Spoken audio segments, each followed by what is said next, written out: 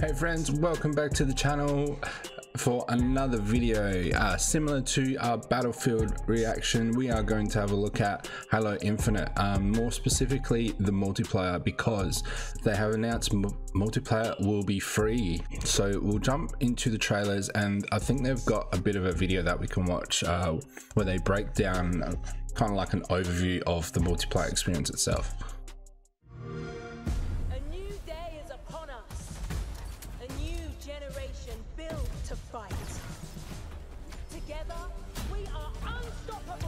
It looks so good. Are you ready? I've always been a PlayStation fanboy, and Halo is something I've always been envious of with the Xbox community. Grapple hooks. Just like, did he just say no scope? Hell yeah.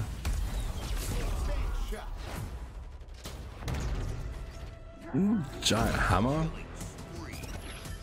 killing spree. Oh, that has like a real Unreal Tournament feel to it. Hello, let's do some damage. Skewer acquired. So early observation with both Battlefield and Halo is we got grapple hooks. Grapple hooks is very handy, very cool. Take that, Call of Duty.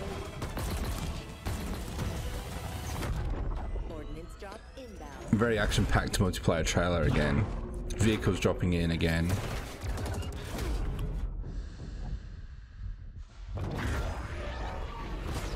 Visually, it's very pleasing. The flag is ours.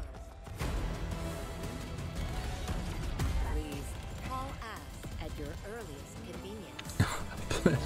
Whole ass. That is so good. Ooh, what was that skull? A Halo fam, like get into me. Let me know what you think about this. Oh my god, is that like a bowl? What is that? I need to know more. I need to know more. That Spartan suit looks insane. I like the skull, it's very ghost looking. Alright, and now this one's like a multiplayer overview, which I think they're chatting about, which would be good for the PlayStation noobs like myself. We need this explained to us. But Xbox absolutely killing it. Just the feeling of like being in a firefight and hearing the click of the gun, throwing it down, grabbing one off the wall. My gunner's upside down and he's like laying in. I see kill assist, kill assist, kill assist. Any pistol across any of the games. Whatever gun allows me to feel the most like John Wick, I am there. I might change my camera so I'm not sitting in their lab. Remember how excited I was with like this big combat with vehicles going all over the place. Halo means something different for everyone, right? I think that's what makes Halo great. Gravity hammer.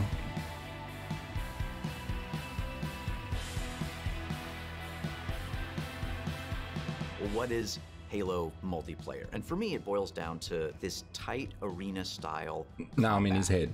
and big team battle, this wide open, vehicle infused kind of combat. We're taking that awesome legacy or classic Halo combat experience and modernizing it in ways that'll feel fresh to old players and really exciting to new players. We're going to give you great ways to customize your Spartan, really make your super soldier your suit, own, that's so and good. We're kicking off a journey, an experience that's going to evolve month to month, season to season, year after year. I think that's good. For me, working through this multiplayer of this game, and the toughest challenge I think was really about how do we respect the legacy of what came before us, but still build something that feels new. We've tried to bring all these elements of legacy and really inject them into Halo Infinite, not just like in a way where you kind of won't notice it, where you feel like, oh, they really designed this to be a celebration of previous Halo, as well as an iteration of where Halo can go next. So when there was news that Halo were toying with the idea of Battle Royale, I did see a lot of fallout within like old school fans saying campaign and multiplayer would be neglected as a result. I don't know if the plan is to do multiplayer still, but definitely the way they're modernizing the multiplayer looks exciting to me. I don't know how the traditionalists will feel about it, but adding more content to the multiplayer could only be good. I've mentioned it in, I think maybe the Battlefield video, that Battle Royale isn't the end all of all games. Not every game needs it, but some games are definitely trying to tap into that market. So it's interesting to see what direction Halo will go into. But as a PlayStation player, I'm like actually keen to trade my console just to play this on Xbox.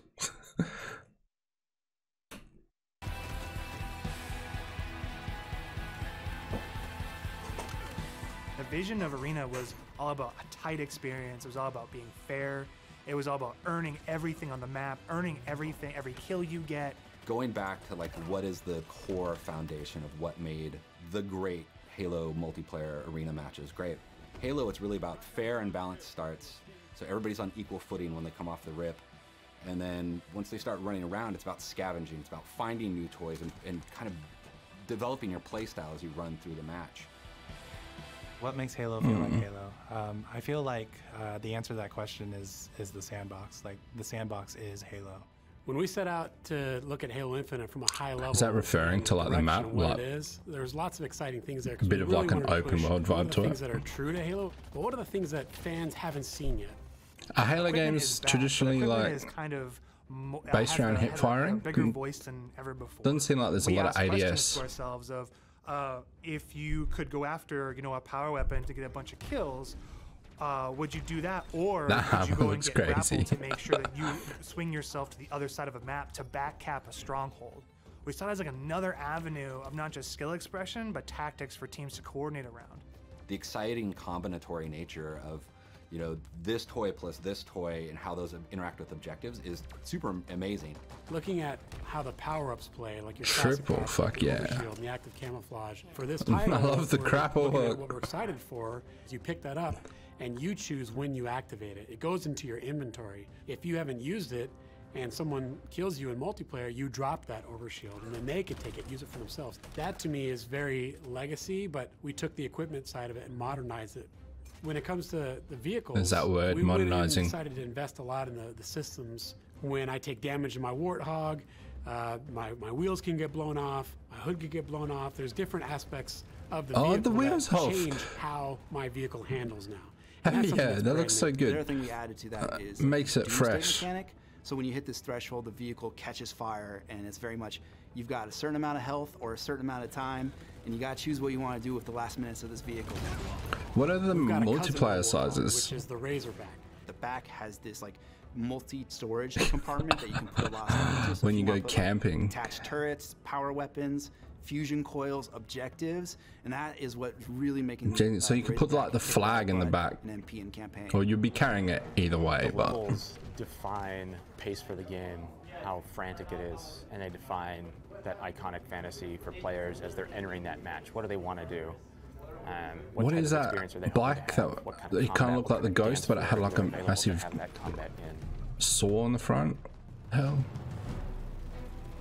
For me, BTV is all about experiencing the full extent of the sandbox of Halo in just one match, right? Like you see the vehicles, the weapons, the equipment. We really wanted to take that kind of concept, those feels you had, playing the previous games, and just turn the volume up. Vehicles are no longer just spawning at bases anymore. We have Pelicans delivering them, and we have a commander in your ear telling you that Pelicans are going to be dropping off these vehicles.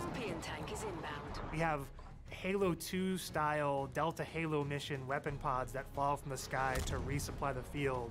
That's where it makes it feel like a real battlefield, and it's very exciting. This is not just more players, this is just this certain beautiful slice of sci-fi chaos.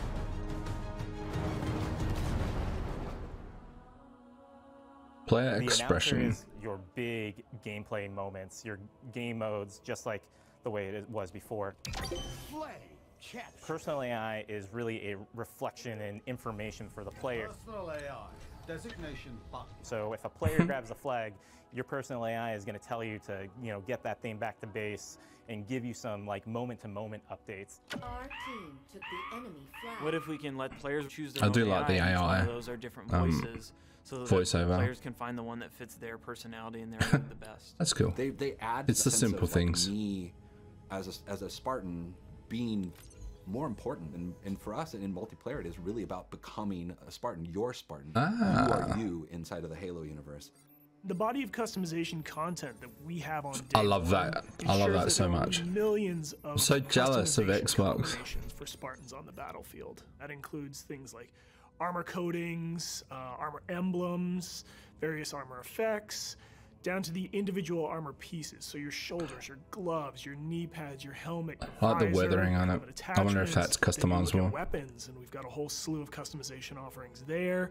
Vehicles Reactive have a camos? huge pool of customizations too.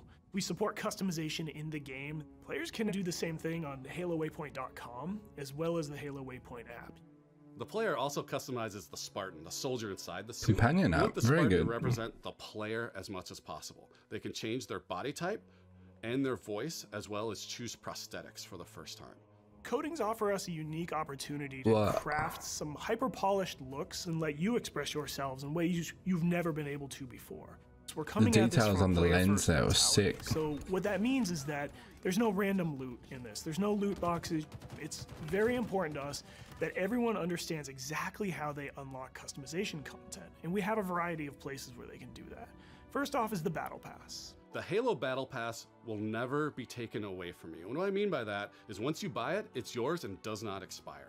In future seasons, That's really you good. can purchase old Battle Passes as well as the current Battle Pass and That's choose so which good. Battle Pass to put your progression towards. A lot All of these games like rewards are would benefit from that. So you're never going to be confused about where things come from. If you can unlock something in the Battle Pass, we're not going to let any other players circumvent that by purchasing it out of the storefront. A lot of our stuff is unlocked through playing the game and only through playing the game. All customization is just cosmetic.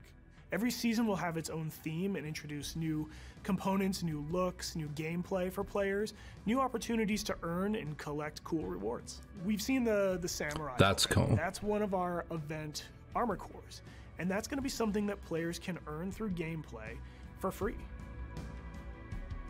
With us And going free to play. for the multiplayer part of the game. Like that was a big goal because how do we have a way we can always bring players in, right? And they can, when we have a new update, This is they'll massive. just dip their toes in if they even just want to see it. Not only are we free to play, but we're free to play on PC as well as console. And what that means is we're able to get the biggest audience we've ever had. Everybody gets to play with no barriers. And even better, your progression carries from one platform to the next. Getting our game to be on PC and console at the same time is an amazing chance for us to really just kind of excite new players about the game. Mask How can we on, do very things like good. make cross-play interesting, and like even in just customs, being able to just play with your friends. That like some people have PCs and some people have consoles, and like let them talk to each other. Let them Yeah, I could just get it on PC. Why am I so hooked on wanting to get an Xbox now? Are you here? To be a Spartan. The Academy is a place that you can go within MP to kind of onboard into the experience. It's great for newer players who are still picking Like up the me. controls, and also people who want to warm up before they head into matchmaking. It's a series of experiences, both a tutorial to get started for Well, the first time, weapon drills to visually practice this with game is specific just items, stunning. and also training mode that you can use. Yeah, some to ADS just action. Get Yeah. warm, explore the game as you want to. For players who are new to Halo, let's help them learn what this universe is about. Some of these characters, what are they about? And help them kind of know the vocabulary that people have been speaking for now almost 20 years, so that when they come in there, they don't feel like they're behind everyone else. They can kind of come in on an even footing. I mean, I'm super jazzed about bots. I think they're awesome. Our goal with bots has been to have a variety of difficulties that kind of provide a good training partner for Oh, this is just for the Academy. Partnering with our players on the road to launch and after launch is absolutely critical, right? I mean, Halo's always been about the community conversation. We want to make sure we hear our players make changes where we can based on that feedback, make sure the game is ready for launch, and then even beyond launch. What I'm genuinely excited about is taking the game out of our hands and putting it into the community's hands. You know, whether it's seeing what people make in Forge or the content that they're able to create with theater, watching streamers go after the game. To get involved, this team is absolutely killing it. Put in your info with your gamer tag, and we should be able to reach out to you if we want to invite you to a Halo Infinite flight. We feel like we've got a pretty good selection at launch of what's going to be there for our fans. And this isn't going to be something that is just a static set of items. We have some new stuff in the works already, and just can't wait to really get into that as soon as this game comes out. New maps, new modes, new ways to customize your Spartan. Launch is just the beginning. Now we're just going to be able to talk, interact more frequently, and that's just going to be great. That is the future of Halo Infinite multiplayer. Thank you to the community. That should be the benchmark for a lot of multiplayer games, to be honest. To the Road to launch itself, and beyond.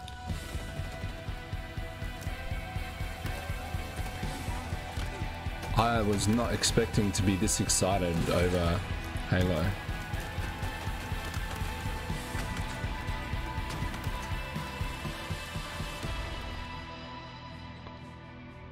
Man, that's cool. So they're the two multiplayer related videos that we had for Halo Infinite. I'm lost for words. That is such a good presentation in general.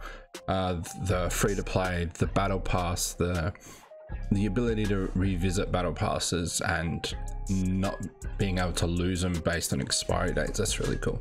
I'd like to hear from people who've played Halo over the years, see if the changes appeal to them. Like, as someone who isn't exactly a traditionalist, it's appealing to me. So I think in that aspect, their commitment to bringing new players definitely sinking the hook in.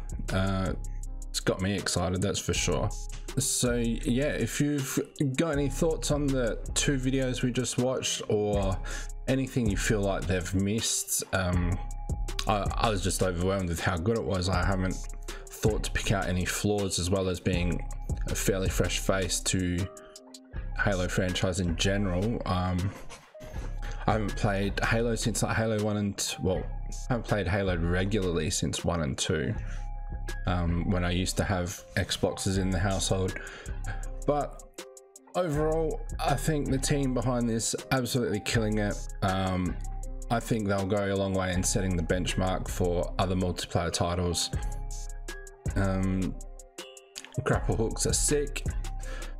If it's your first video or you're a regular, thank you for tuning in. I appreciate you spending time with us. Feel free to leave a like, a comment, even drop a subscribe, and I'll catch you in the next one. Bye.